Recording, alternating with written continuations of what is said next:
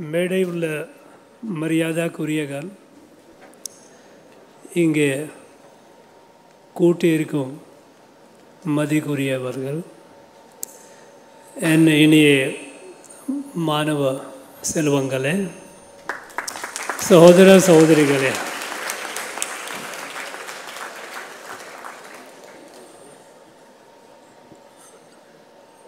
at the very outset, I would like to congratulate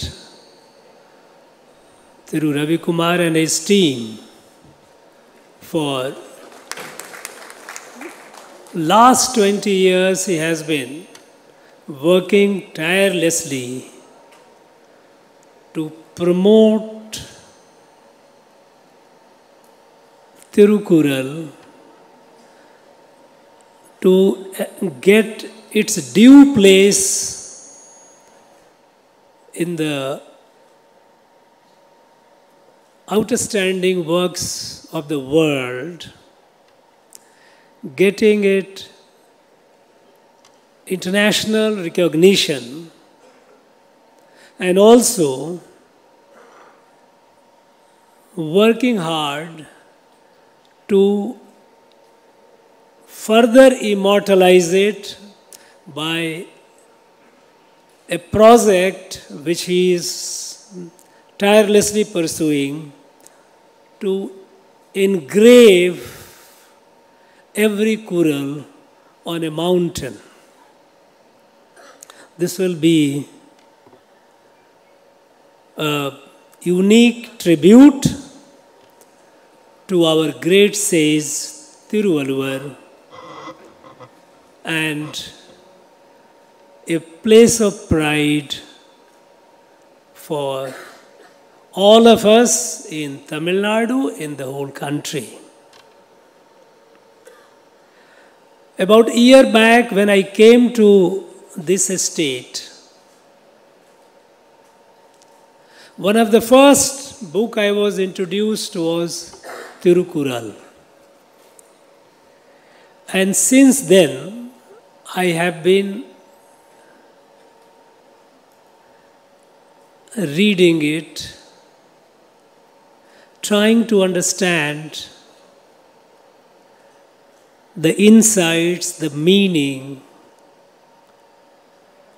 of every kural. I have about 12 translations of the kurals done by about 12 other authors, right from the British time to the contemporary time. Every time I open the book and I read a kural, I feel overwhelmed by the depth of thoughts, the depth of meaning inherent in every word, of every kural. Of course, its literary genius is amazing, composing all these kurals in such a symmetrical way that it completes in 1.5 line. It's poetic in rendition. It's a work of an incredible literary genius. I feel completely overwhelmed by the range of issues that it discusses, it touches upon, its breadth and depth. I think it will take perhaps a lifetime for people to understand the full meaning, the full context of it. Last time I had the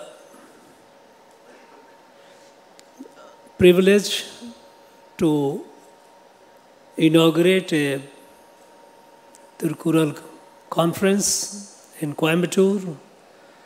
Ravi had given me the opportunity.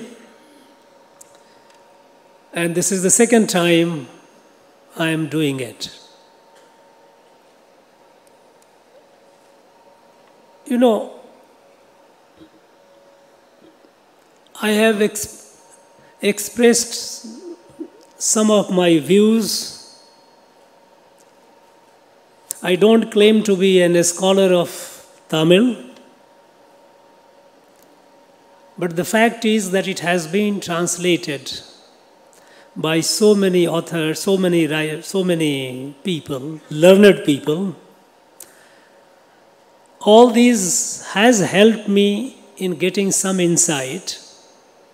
Though I'm learning Tamil and I do understand, I read the newspaper, but I don't have that desired degree of confidence. I don't like to embarrass you guys by speaking my Tamil. One thing which has actually struck me when I began reading, I find it a very unique mix of a Dharma Shastra and a Niti Shastra.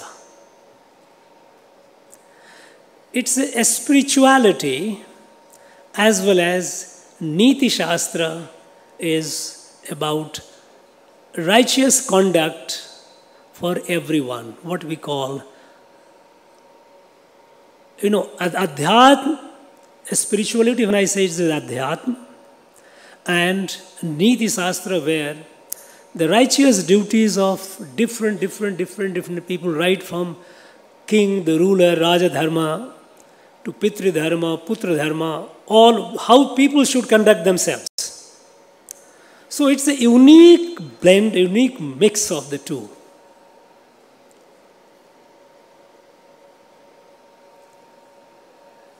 Of course, it begins with a bhakti,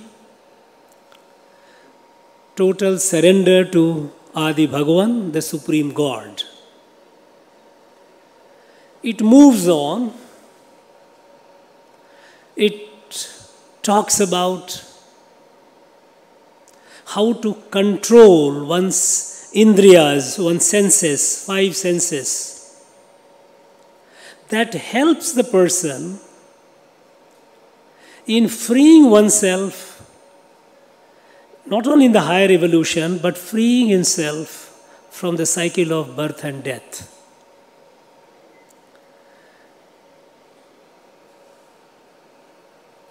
And in a graded way. When you control at one point, in its second 10 couplets that it begins from 21 onward for third segment, it also says that if you have those who have controlled their indriyas, 5 senses, the reward of which they will get in 7 births. 7 births is something that people will all talk about. It talks about sannyasa, renunciation. It is in various phases, he has mentioned it, renunciation.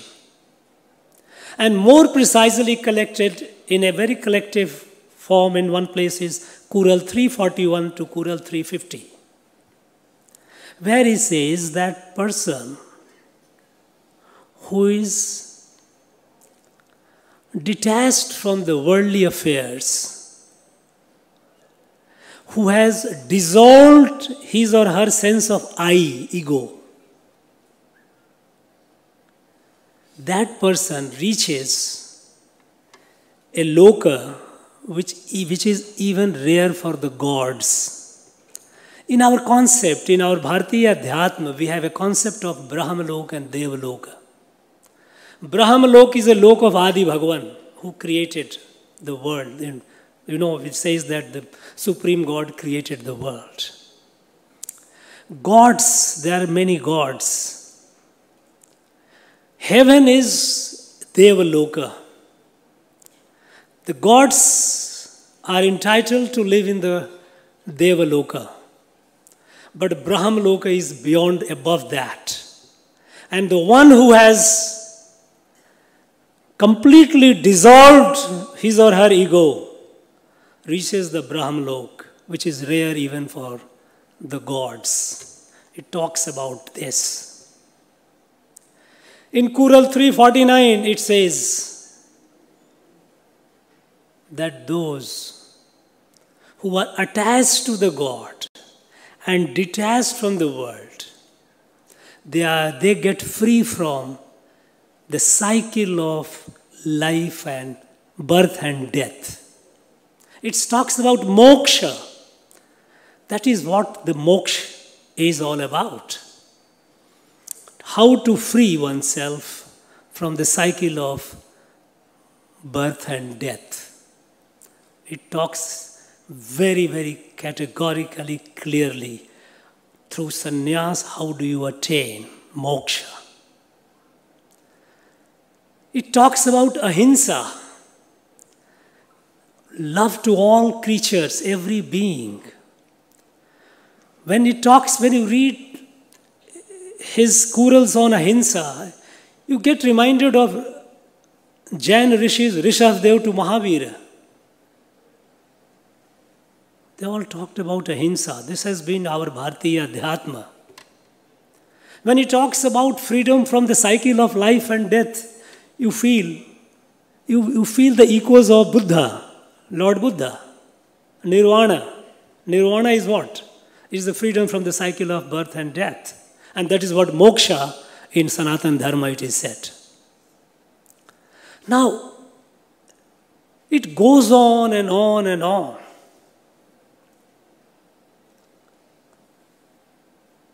Unfortunately, we have presented this as a book on code of conduct. And it has been conditioned. We all have been conditioned in last over 100 years to look at it only as a book which tells you the code of conduct, how one should behave and how one should not behave. The whole spirituality of it, which is so rich, and it carries the echoes of our Bharatiya Adhyatma, Indian spirituality, is played down. So much so, without meaning anything to our first speaker, she also called it a great literary work. Yes, no doubt about it. It's a great literary work. Masterpiece. But somehow, Professor Velraj said it is the root of our Indian culture. But somehow we feel shy of talking about spirituality. It's the source of our spirituality. Why? This conditioning which began in the colonial period, it persists. One of the first person who came and translated this Tirukural was G.U. Pope. Now when I say, some people take offense to that and noises are made. You cannot suppress the truth by noise. We must understand what damage G.U. Pope has done and what was his mission in India. You know, in 1813, the British Parliament had passed a law. It is called India Charter Act 1813. You are all intelligent people, well-read people. I urge you to look into it. India Charter Act of 1813. This act of British Parliament mandates the British government, East India Company, everyone, to evangelize India. This was a clear mandate given by the British Parliament to the East India Company and all the people associated with it and the British government, that their job is to evangelize India. And in this background, people like G.U. Pope and Bishop Caldwell, they came. He was a member of SPG, Society for Promotion of Gospel. He came and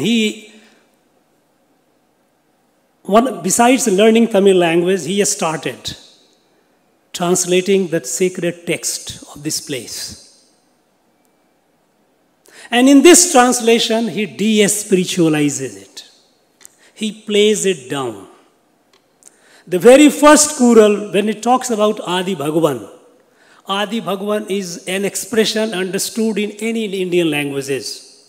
Tell in Malayalam, Kannada, Bangla, Assamese, Punjabis, Hindi. Any language you say Adi Bhagavan, everyone understands it is a supreme God. But what is the word he used? When G.U. Pope used, he called it primal deity. Every primitive society has its deity. Whichever society you go in any of the tribal area, any part of it you go, every society has every primitive society has its own set of deities. So calling it primal deity. Why didn't he call it God? Because he knew God. He could have called it God. We still believe, we all respect God. We all pray to God. But he didn't use the word God.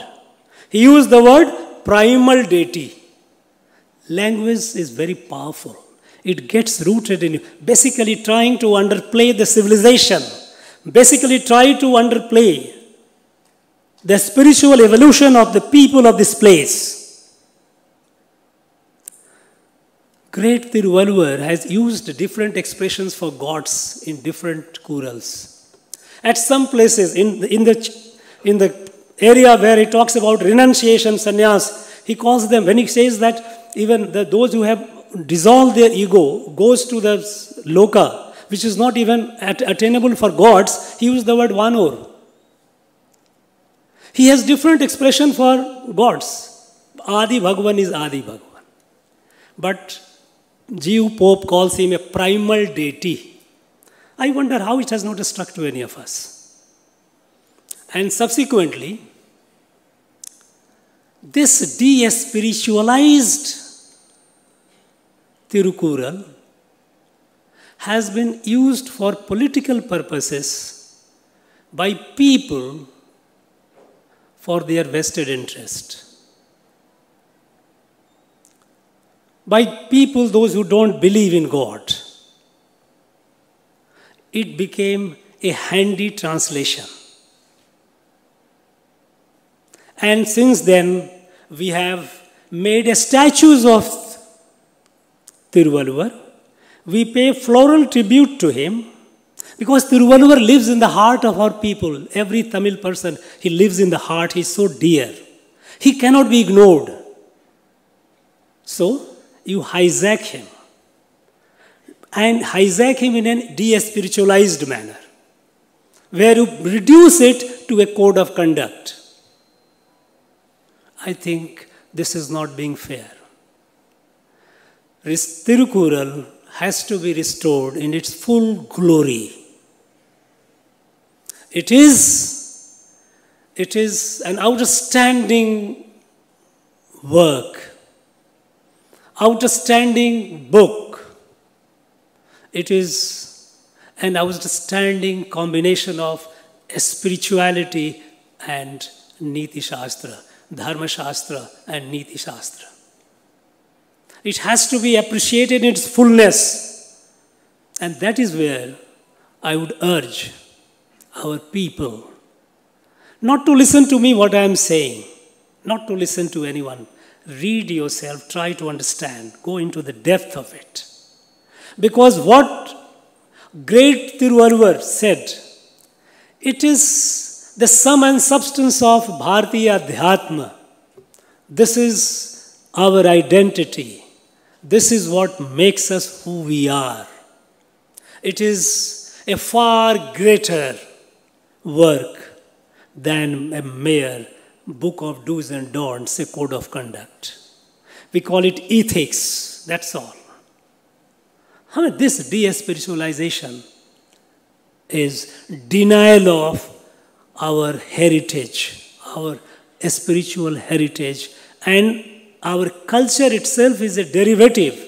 It derives from that heritage, so it is also a denial of our culture. At a time when our country is moving forward, India is rising, India is awakened. It is unstoppable, it will march. We have entered the Amrit Kal, 25 years, the next quarter century of building India into a developed countries, taking it to the summit of world leadership. By 2047, when the country would be celebrating, and many of you young students would be at the helm of affairs, celebrating the centenary of this country, this country has to be where its destiny lies. And it is for the good of the world. Now, the Tirukural edition, that the book which we have released today, for the peace and harmony in the world. This is Bharatiya Dhyatma. Sarve bhavantu sukhina, sarve santu niramaya. Vasudhaiva kutumbakam. This happens only in Bharat. It doesn't happen anywhere else. This Vasudhaiva kutumbakam. And that is why Tirukural belongs to the world. It doesn't belong to one set of people. Tiruvalluvar was for the whole world. But that is precisely what our saints and seers, from time immemorial till the present day, time of Swami Vivekananda, Rishi Aurobindo, they all said that rise of Bharat is for the benefit of the world. Because the Western world is too much engrossed in Adi Bhautik Buddhi. This is a material Buddhi. This spiritual awareness, seeing divinity in all, looking at everyone, all of you sitting here, I see myself reflected in all, in manifest different myriad faces. When one starts seeing that, what great Tiruvalluvar says, when I dissolve my I, and when I becomes zero, I get merged in the whole. This is Bharatiya Adhyatma. This is the root of Vasudhaiva Kutumbakam. This sanskar, this belief, this faith is in the DNA of Bharatiya in India. And that is why to save the world, India has to rise. And India is rising. And India will rise. It is unstoppable. In this rise, we don't have only to rise materially.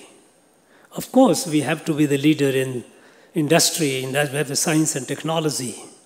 We have to be leader. There is no question of it. But if you stop at that, India will be a poor imitation of the West. After all, West also has it. We must have it. But what makes India India, what makes us what we are, is our spirituality. When we rise, our spirituality also has to rise. There has to be a comprehensive resurgence. And in this comprehensive resurgence, Tirukural has to get the due place which it deserves. And it will get a due place. Because eventually we all know, Satyameva Jayate. Truth only prevails, and it will prevail.